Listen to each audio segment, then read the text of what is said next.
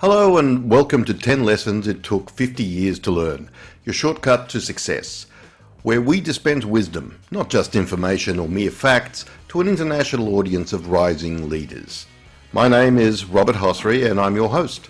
This podcast is sponsored by Professional Development Forum, which helps diverse young professionals of any age accelerate their performance in a modern workplace.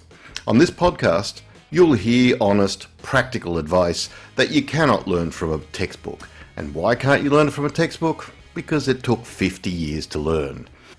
Today's guest is Alan Kilfoyle. Alan has had 40 years in the corporate world and in private consulting. Alan is a qualified master coach and began 4 seasons consulting as a sole trader, largely specialising in career coaching and consulting. Along the way, Alan has also been an actor on stage and screen, skills he still uses in consulting and counselling. Welcome to the show, Alan. Thank you, Rob. Very nice to be here.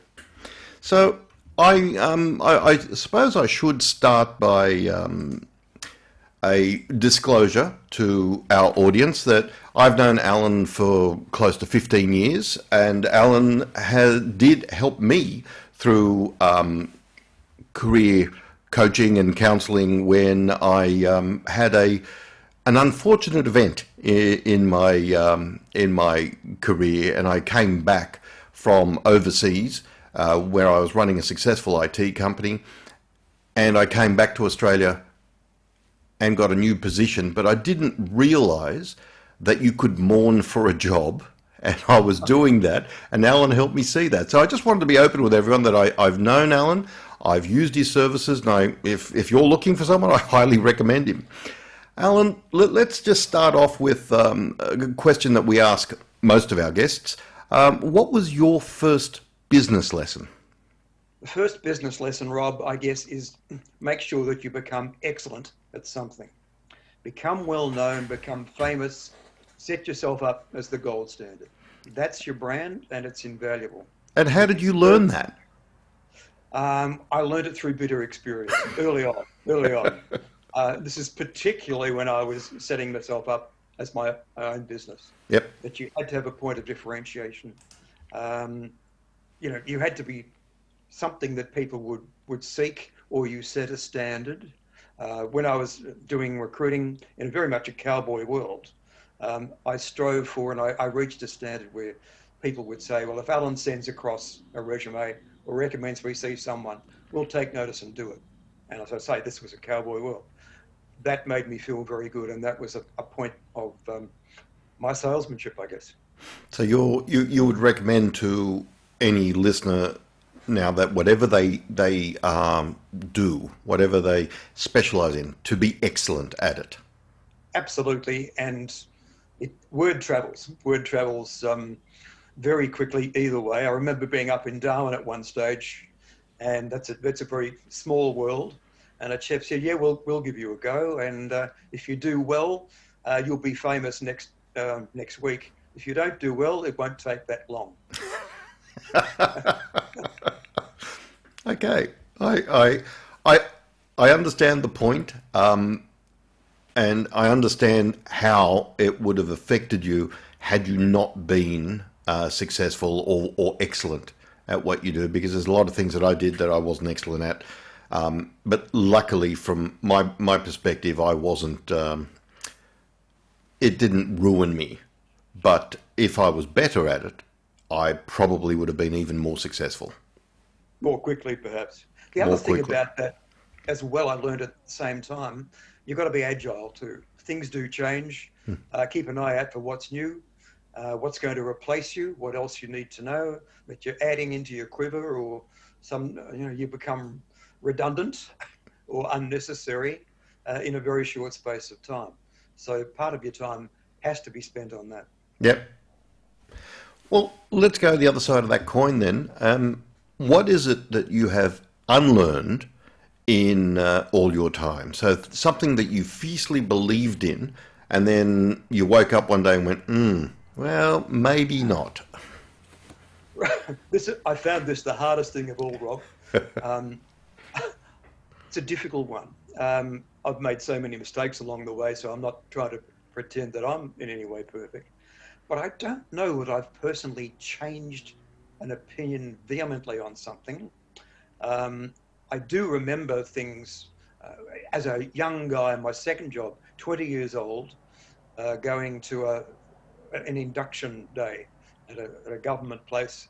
And the gentleman got up in front of all of us new guys and said, the very first thing you've got to learn is don't try and change anything. Imagine how that goes down today. I guess I learned very quickly also, but something that I did try. You can't please everybody, and you can't please everybody, pardon me, all the time. So you've got to know when to walk away from something. Yeah, I can see that. It is a difficult question to ask because it means we have to confront ourselves. And sometimes, you know, with people like you and I, Alan, who have been very honest with each other from the start, there's not a lot of, well, at least in my experience, there's not a lot of things that I hold so vehemently, you know, rigid that I can't change. So, you know, in those instances, it's just a normal day. You're confronted with new information, new data, you change. I get it. All right. Well, let's. We've got you on because of your experience and your background, and so let's start with your list. The first thing you've given to us is keep open-minded. Yeah. Well, what makes me a consultant these days is my background and so many different aspects of it, and I've learned from all of it. They've all added up to what I am now. It's like weaving a thread, you know. HR taught me documentation, taught me process. Recruiting was finding a niche, fighting in a very competitive market. General consulting, got to satisfy a customer's needs. Open to see what's happening, always see things through the other person's eyes. That's a very hard thing to do sometimes. Yeah. You're so wrapped up in what you do and what you provide. Why can't the world see it? It might not be what they want at all. I went through this process in my own mind about a year ago, and I thought I've learned a lot from HR, et cetera, et cetera. And I realized later, and this might come out, that acting taught me so much. It taught me myself as a product. It taught me resilience, and it taught me the need to really carry through. So even lessons for being unemployed, you know, needed a targeting short-term strategy. How do I get through this? What else can I turn my hand to? God, I need another glass of wine. But being adaptable. I retrained as a gym instructor at that time. You know, that could have been my new career. So all this is based around keeping an open or being open-minded and not being locked into, oh, look, I'm a this, or my degree is in that and I have to do this. Exactly. And this comes through with seeing my clients, you know, my candidates, whatever they might be. And a lot of it comes through this in career development. Very often people think, I'm an accountant and I'm a rotten one, and I want to be something else. What else can I do? You know, it's not worth going to work 9 to 5 doing that. But also opportunities arise. Yeah. Well, that takes you straight into your second point. Be open to opportunities. I mean, I don't mean to be flippant, but isn't that just common sense? Shouldn't we all be open to opportunity? Well, that's true, but sometimes it can be very unexpected. I had an interesting time a few years ago in my time as a careers coach, right? I met a young Vietnamese woman, about 30 years old, and she was a very, very smart lady. She'd come over on a boat, you know, with the family. She was a refugee. She'd missed out on some of her education, so her business English wasn't all that good. Okay, so I helped her with that. I helped her with a resume. I helped her with her applying for government jobs, selection criteria, etc., etc. She was very, very grateful. She then spread the word throughout her community. Metaphorically speaking, Rob, on Monday morning, I had a line of Vietnamese ladies at the front door. You help Sue, you will help me. To the point that was about the March or April of the year. Later in that year, October, November, in the Career Development Association meeting, I was chatting with a couple of the guys there, and I said, you know, what's 70% of my business at the moment I didn't know existed in April. So it's being able to take advantage of that. It was thrust upon me, I guess. But you were open to it. Keep being open, yeah. Yeah, I'm just trying to think back to my career, whether there was any time when I had to be open to opportunities. And I suppose when I came back from the US, I was looking for a senior position because that's where I was at. And I ended up taking contractual work simply because that's what was available. So it wasn't so much an opportunity, but it was more basically going back to your first point, to keep open-minded. And because I was open-minded, I opened up all those other opportunities for contract work, which then led me to the final position that I had a few years ago. And it taught me a lot more and skilled me up a lot more over the last decade to be able to now do what I'm doing. So I get that. Yeah, you never know what's around the corner, Rob, and you've just got to, as I say, keep an open-minded, identify it, and then decide, yeah, I'll jump on that one, you know. You never know what's around the corner. This happens. So does your next point is be culturally aware. Did you learn that from your previous anecdote that you just shared with us? I've learned it from a few things. My wife is Malaysian Chinese, so I learned a lot from that. Right. Some of your people might not know, Melbourne's a very multicultural place as well. Yep. And I was walking through a prestige store with my brother-in-law, who's American, and he looked around and he said, gee, you know, if you weren't hiring Asian people to help here, you'd be out of business. That's right. And I had some interesting examples of that too. Being culturally aware will help you avoid making mistakes, putting your foot in it, faux pas, and it also gives you a huge advantage. I remember a time, again as a consultant, dealing with a little lady who'd been made redundant. She was Chinese, probably about 40. And we were going through all the various things you need to do in the career change process, you know. And I sensed something was wrong. She went, at the end of the session, she went to the door and I said, no, come on back. I'm not politically correct, as you know, Rob. So she's this tiny little woman up to about my chest. And I grabbed her hands, one with each hand, said, come on, tell me what's wrong. I'll never forget, because she gripped me like a wrestler. Her hands nearly crushed mine. And one tear came from her eye and she sucked it back up again. I don't know how. And she said to me, I am so ashamed. I have let everyone down. Oh, I get emotional thinking about it. It was loss of face, all that sort of thing. We'd been talking about networking, and she was really had a barrier about doing something like that. And there were people pounding on the door trying to get into the interview room, and I thought, just go away. And I had to give her that sort of lesson, I guess. But knowing where she was coming from helped me in that. Yeah.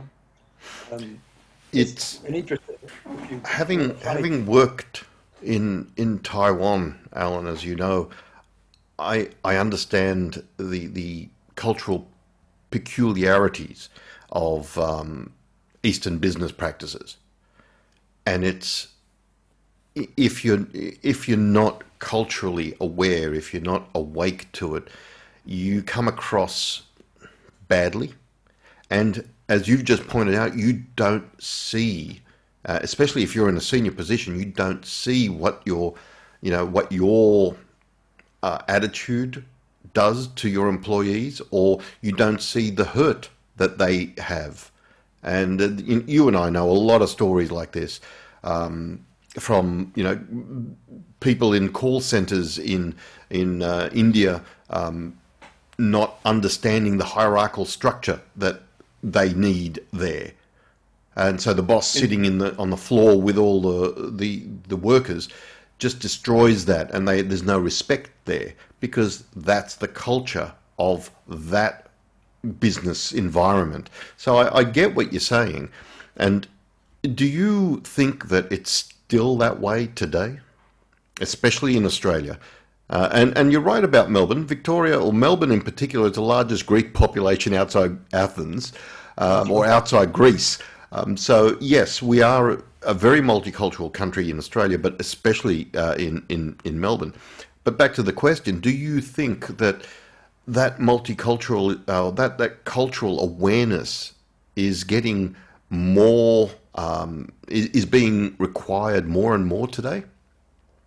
I think we are getting to understand it a bit better. I think the basic natives, being us, have learned lessons over the last 20 years, last 15 years, and they are now aware that they need to know things like, do you offer to shake hands with a certain ethnic person?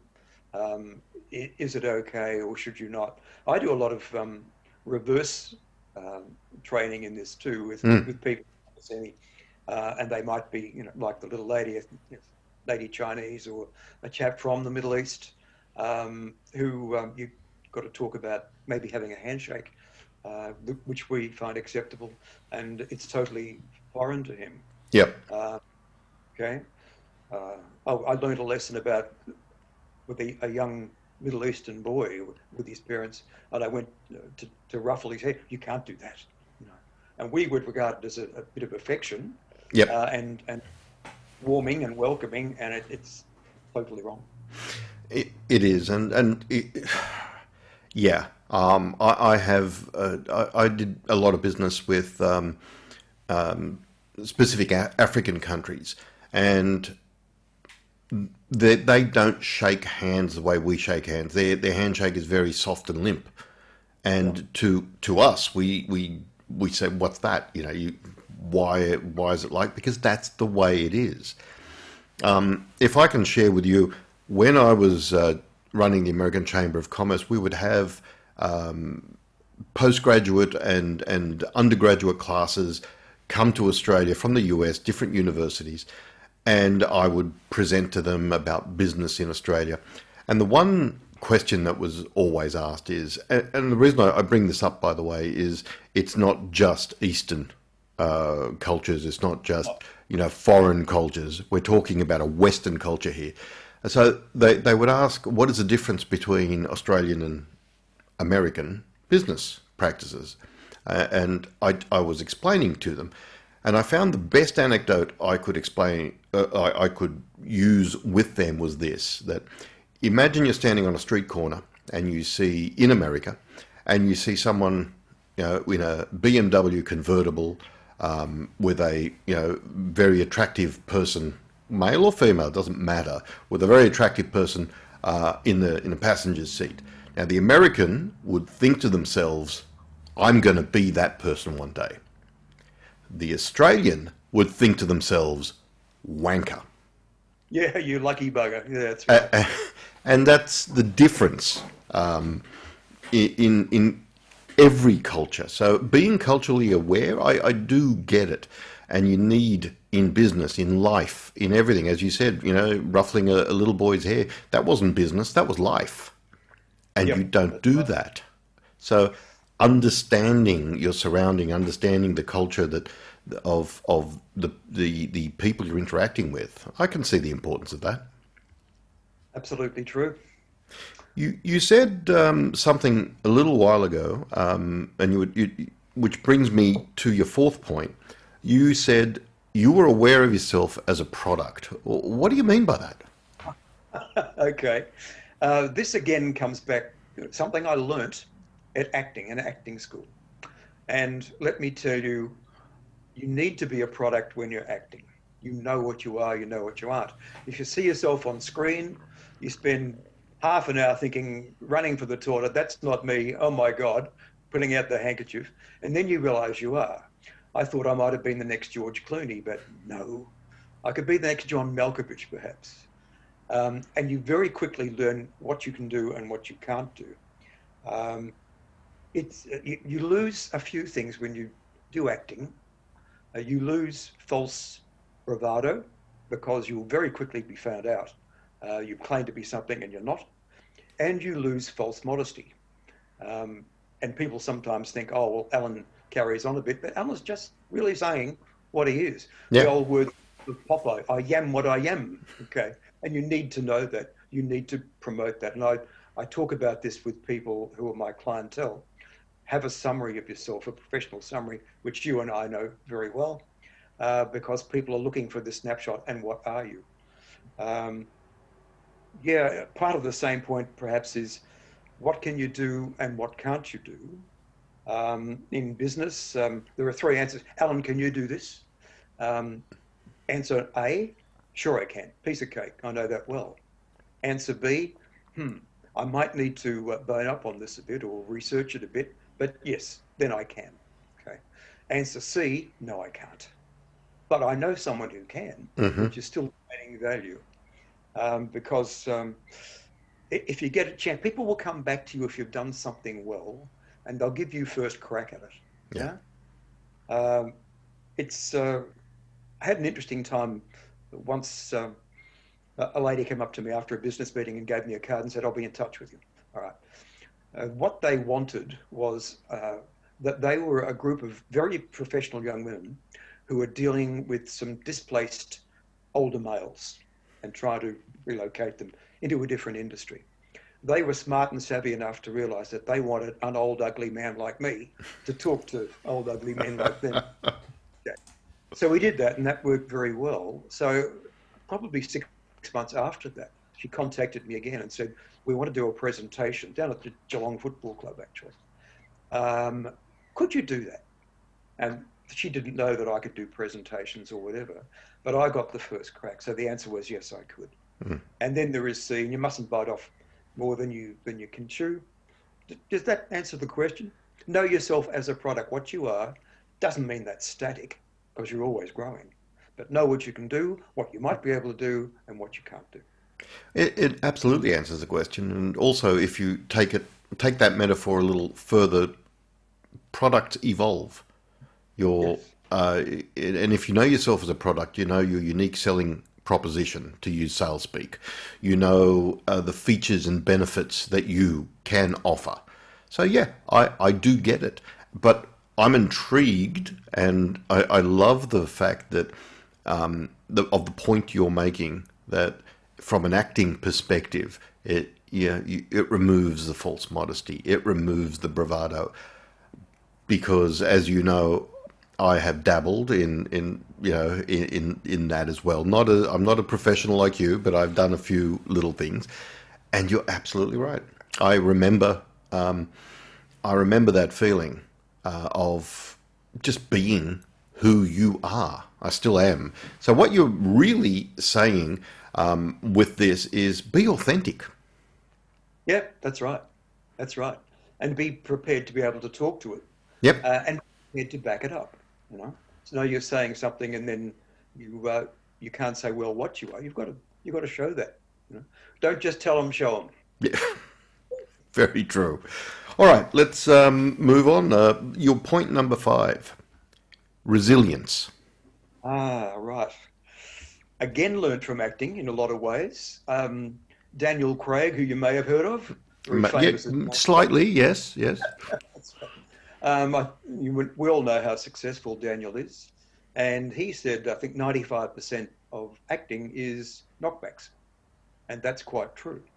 So one of the things that you learn in acting and goes through to other areas of my life is being able to take a knockback, take it on the chin, learn from it, and maybe come back from it. I had a very famous, an interesting time when I auditioned for an ad. And the ad was to do with an awareness campaign amongst Jewish community for a thing called Tay-Sachs, which affects Eastern European Jewish people. Don't know why, but it's in the genes somewhere. And we did a really good skit. I played a husband, there was a wife, and we did our stuff. We did it very well, I might say. Did I get the gig? No, I don't look Jewish enough. Well, it is the only industry left where you can discriminate on looks. You know that. Exactly right. But again, I tell people, and in my own business, if you get a knockback, take it graciously, try and learn from it. Don't take it to heart. The sun comes up tomorrow morning. And also don't take a knockback as that's the end of the story. Very often, you might have been beaten by somebody else or another organisation to a contract, to a role. Okay, yeah, come back to them 4 months later. How's it going? Oh well, funnily enough, the other people promised the world, but they haven't delivered. Are you still available? This happens more often than you think. Yeah, I've been there, and I agree with you. The interesting thing about resilience and what you're talking about is too many people don't understand what you've just said, which is, again, to paraphrase you, don't take it personally. Yeah, that's right. That's right. I had a candidate once. This was a lady, probably in her 50s, and she was getting sick of being knocked back. Okay, so she Don't got we a all? bit of, yeah, she going for job after job and not getting it.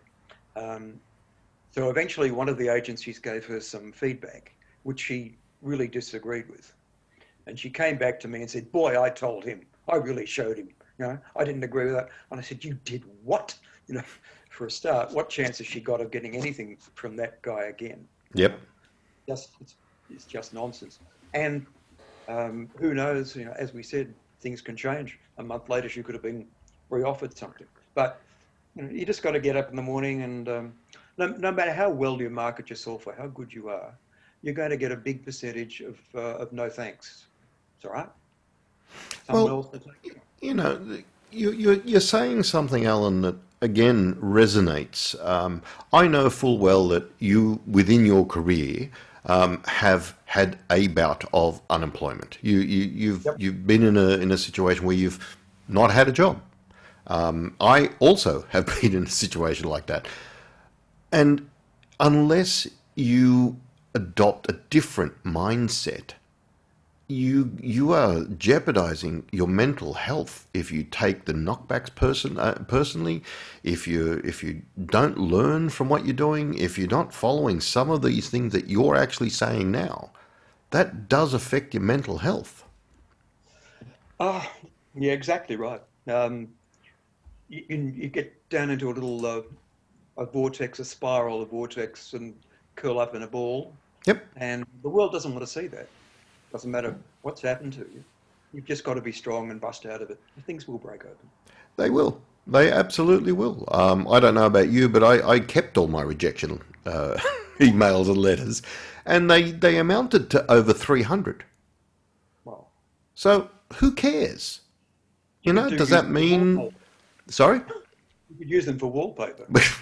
They're all emails, my friend. But yeah, does that mean that I, as a person, am not worth it? No, absolutely not. It just means I didn't find the right opportunity, and I Yep, didn't take correct. it personally. And that's lessons I learned from Alan Kilfoyle a long time ago. There we go. What goes around, man? Yep. So, all right, let's we both agree on that. Let's move on to your next point, point number 6, which is again something that's from your acting background, Yeah. and I'm curious to see how you're going to make this relevant. The show must go on. Okay. Again, as you say, from acting. This was from acting class. And we had a presentation night after end of semester. The particular gentleman who was in charge of this fellow named Peter Sardi is very strong on acting, not so much in groups, but one-on-one. Okay.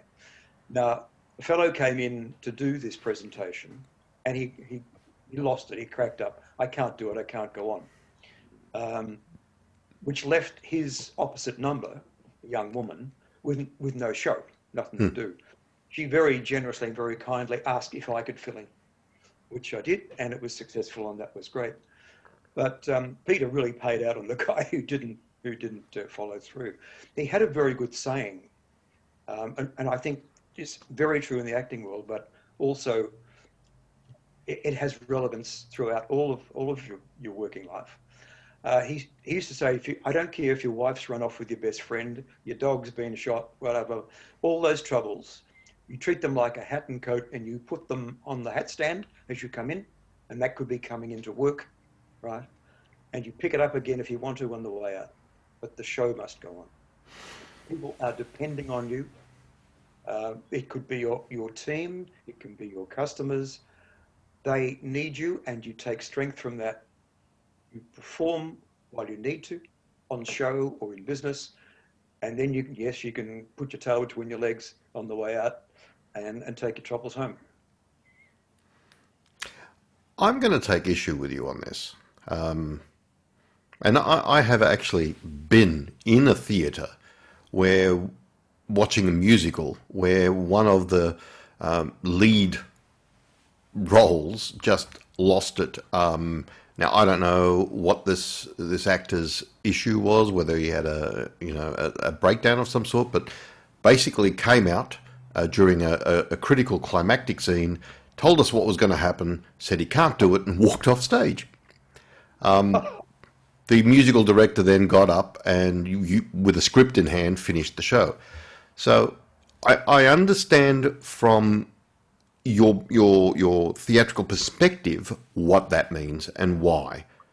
But in life today, if you don't confront issues like personal problems and those heavy personal issues that afflict all of us from time to time, that is going to affect you in the long run, and it's going to affect your performance in the long run, as you know, whether you're talking in business or what have you. And so just to pretend for the time being, for a small period, that it doesn't, that the show must go on, so I've got to forget about, my mother being in hospital and I have to do this. I'm not sure how I feel about that, Alan. There's an old saying, in your own time, son. I'm not trying to put your viewpoint down. I hear what you're saying. There's a couple of points on that. When you're on show, in the broadest sense, you must be on show. In my view, I agree with Peter. But that doesn't mean that your problems go away. You address them again when you walk out the door. And in fact, if you don't address them, you're going to go into that spiral that you mentioned before. So it must be done. There was another thing which might be relevant here. I don't know if you know, but I do some singing as well. And I'd come to my singing coach one time and said, my girlfriend at the time had left me, was really, really sad, etc. And he grabbed me by the ears and said, you put that into your performance. Yeah. You go, off you go, boom, that's part of it. Now, it's easier to do if you're singing a blues ballad on stage instead of having a meeting with the BHP board. But I think there's some value in that too. Okay. I hear you. I'm not disagreeing with you, but I don't know if I'm fully on board, even though I must again, to be absolutely transparent, I do actually practice what you've just said. But we've got to, I'm also here as an advocate for the listener. So, yeah. Okay, so let's go on to your point number 7. Be on top of everything, but don't micromanage. That's right. How do you do that, Alan? This is a learned thing, and I've learned it from a bit of business experience. It's almost like doublethink out of 1984. Okay. You can't micromanage people because you will lose your best people. I think and I'm sure that the really good creative minds that you want around you, if you micromanage them, you might as well say that they're going to go within 3 months or 6 months. You've got to understand what they're doing, but you've got to give them your head. But you've got to keep a big overview, I think, of what is happening, be it in a project, etc., etc. At one stage, I must admit, I got lazy. I didn't keep an overview of the business that I was running, and I really paid the price. It got into some real trouble. costly mistakes were being made, and I was unaware of it, and it reflected very badly on me. Okay. Um, so when I got back again in my new business, right, I put in place clear measurables, what needed to be achieved, and meeting with the people with me. I didn't care how they went about it, as long as they met those achievables, KPIs. And if they were having trouble, they knew to come and see me, etc., etc. But I wasn't going to tell them how to suck eggs. As long as the eggs were well sucked, that was fine. Nice saying. No, I hear you. I knew I knew a colleague who had a printing company many years ago, doing incredibly well. Had some very large contracts. People like Microsoft and HP and all the end user license agreements. So you can imagine when they actually sold software when this stuff went in boxes, and they were doing very well. But he left all of the accounting side of the business to an accountant and didn't keep an eye on what was happening because he wasn't an accountant. That's not the point you're making. Keep an eye on everything. You don't have to be a bookkeeper. You don't have to balance your accounts, but you have to know what the hell's happening with your money. That's right. You have to In know this what particular instance. Yeah, sorry, talk over you. You have to know what you need to know, and that's business savvy. Yep. Some of it can be learnt.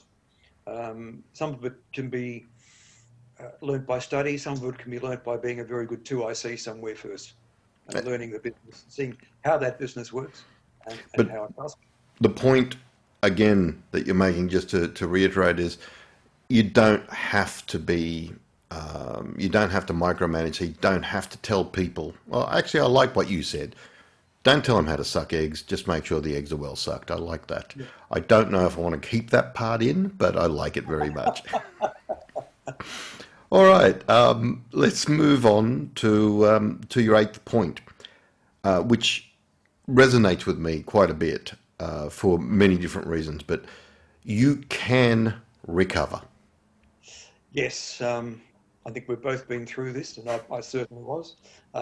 My business went down. I was unemployed. I didn't know what to do, but I couldn't just sit there twiddling my thumbs. And I trained as a gym instructor, you know, and that was doing quite well.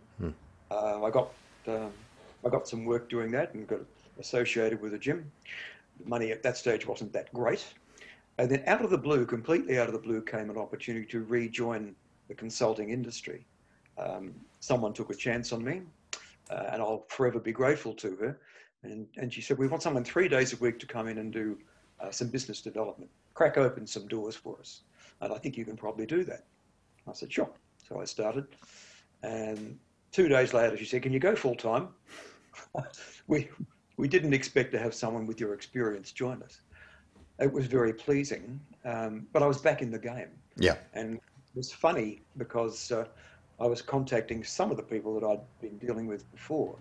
And it was, mate, where have you been? Welcome back. Can you get me such and such? Can you do so and so?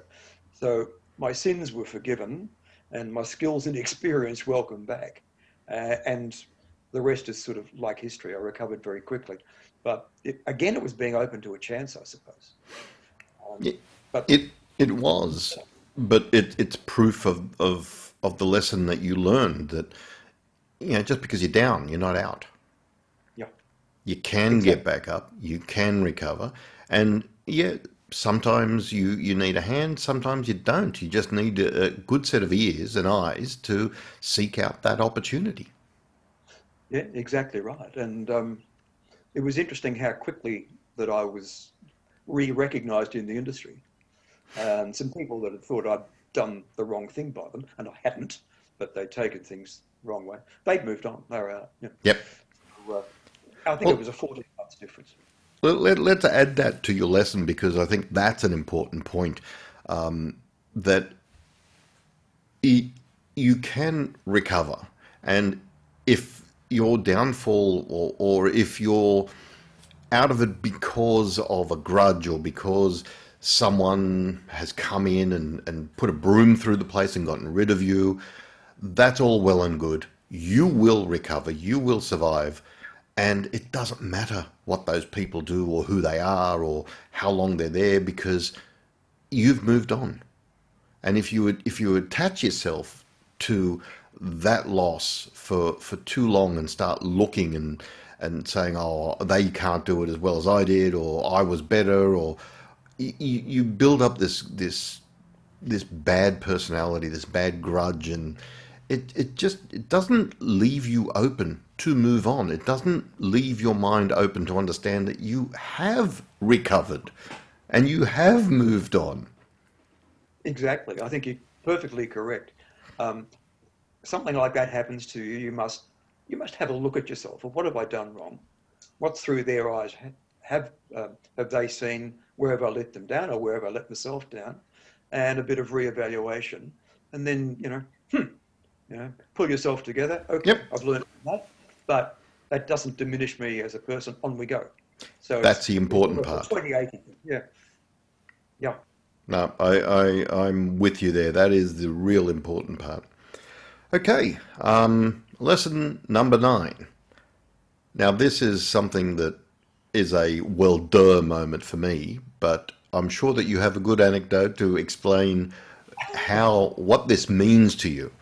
You talk about teamwork as Yeah. being a very important lesson.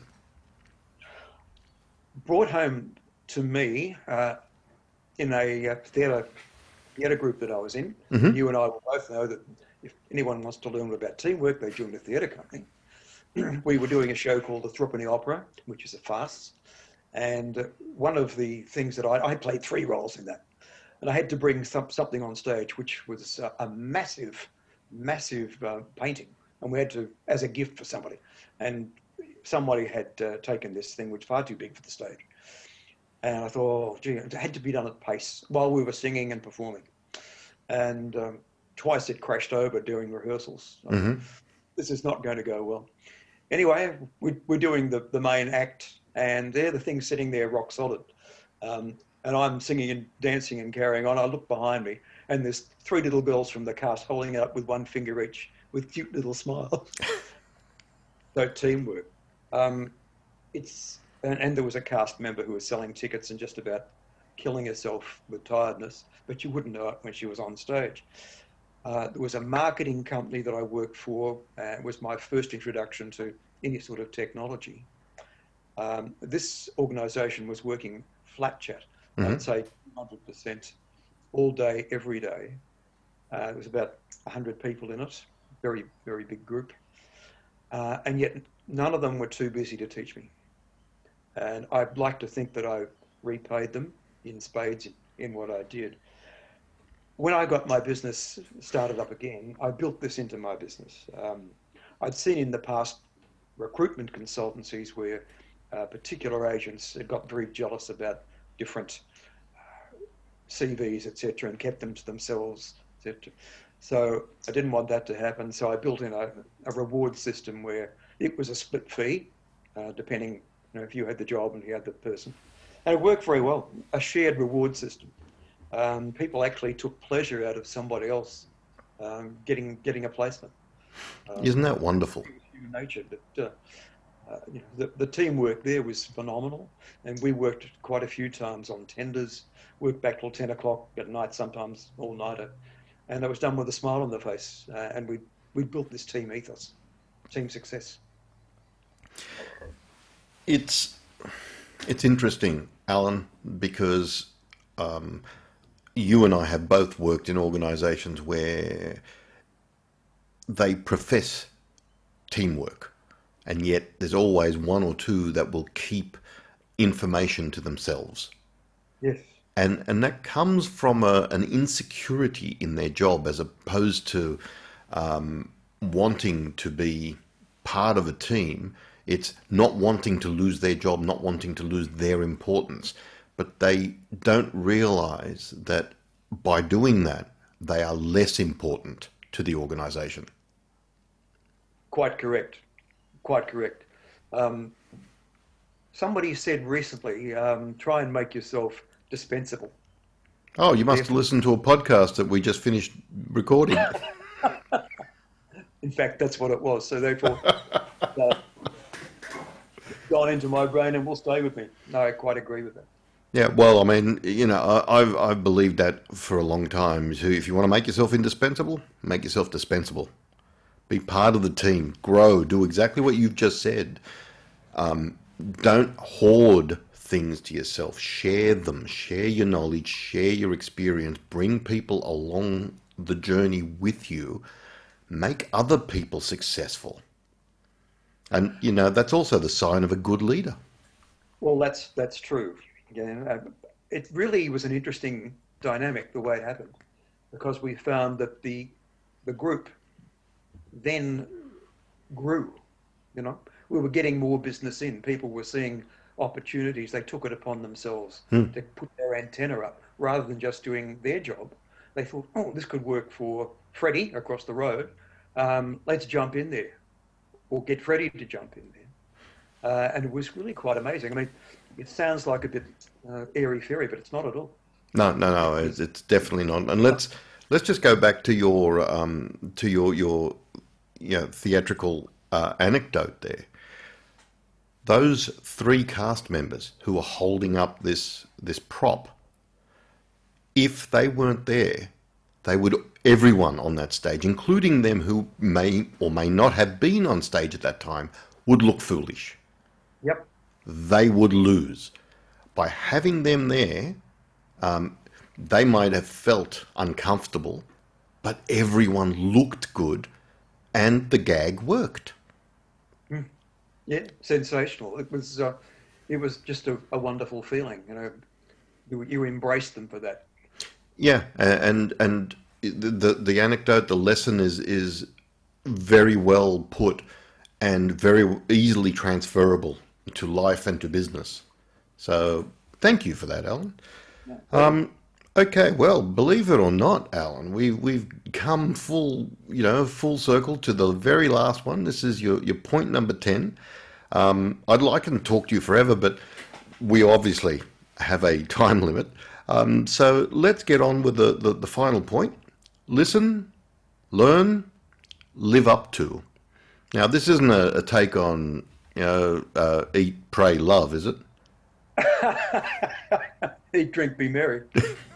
Maybe that one. What do you Probably mean by listen, learn, live up to? things that happened to me in my life, in my business life. At one stage, when I was parting company with an organization, they couldn't afford me. And I was talking with a chap that I was trying to grow business with. And I said to him, why would your company want to hire me? What could I possibly do for your organization? And he misheard me, I'm sure, because he answered the question as if it was, what do you think of me? Okay. And he proceeded to tell me. And it was quite flattering. And I just shut up. And I thought quietly as I walked out the door, by God, I better start living up to that. And in fact, that gentleman is the reason that I started my own consultancy. And I've told him that. There was another instance back in the marketing company with my boss, and she said something to me. There was a real conflab on. It looked like pressure was going to get the best of people. And she turned to me and said, "Alan, make it happen, like you do." I thought, do I? Okay, again, I better live up to that. I better go on for that. Okay. And the third one, I was given a great deal of kudos, not kudos, but free rein, I think, when a gentleman asked me to join in with his venture. And he is very well known in the industry, and I do have a lot of time for him. And he said, "This is the way it's done around here. If you want to throw it out the window, go for your life. I'm bringing you on because of who you are, not because of our system." And I thought that was absolutely valuable. So that was listen, learn, and take it forward, So how do you what advice? Let me start again. What advice then would you have with that lesson for our listeners who are upcoming in their career, or maybe listeners like my age who are established? How do we then take the essence of that away and do something with it? I think you've got to do a little bit of detective work, and it's not something you do every day. But if you need to, a bit of market research about yourself. Mm-hmm. Don't be afraid to ask somebody. What do you think my strengths are? What are my weaknesses? Or where might I fit this particular project that's upcoming? What value could I add? What would I need to learn to be valuable, etc. And take it on board. We were talking about taking things on board before. You take the good as well as the not so good, and learn from it and think, gee, maybe there's an embryo of ability there, or something I could build on, something I could make valuable to people. Every now and then it's worthwhile, I think. And it doesn't matter what age you are. So if we go back to you are a product. Yep. Again, and I don't want to use the term brand, but if we look at you as your product, as your brand, a brand is a promise to the people buying. And if I'm understanding your point, do the market research, listen to what people think about your brand, because that's the promise that you have made to them, subconsciously sometimes, because of who you are, and live up to that promise. Yes, absolutely. And also learn from it. If you're looking for feedback, and you should be, sometimes people just give you feedback anyway. And they say, whether you want it or... Yeah, that's right.